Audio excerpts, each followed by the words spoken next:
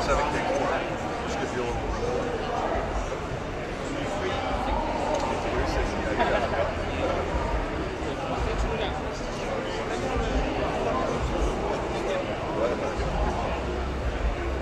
Morning, sir. How are you? Hey, pretty good. So this is recording and sharing at the same time, or Not this one. Oh, You okay. could with this same tech, but what we're showing off here is this little guy. It's commercially available right now. Okay. It's about $380. Okay.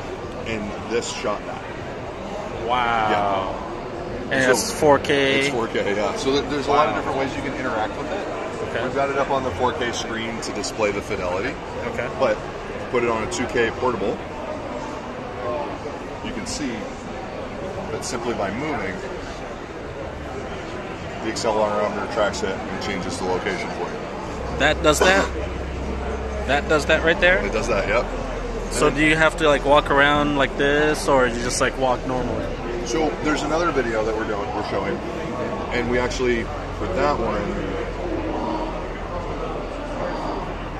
we put it,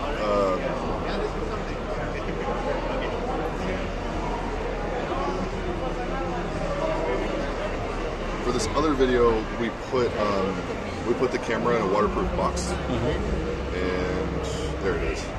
And just let it sit at the bottom of the ocean.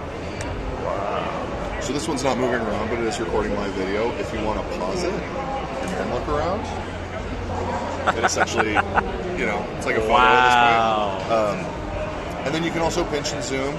So now I can see the whole thing. You can zoom in to try to get some details on the fish.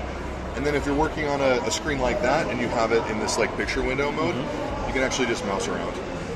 You see the scuba divers coming, and stuff like that.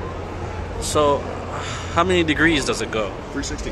So watch this. The car is going to go off that side, immediately pop out on this side.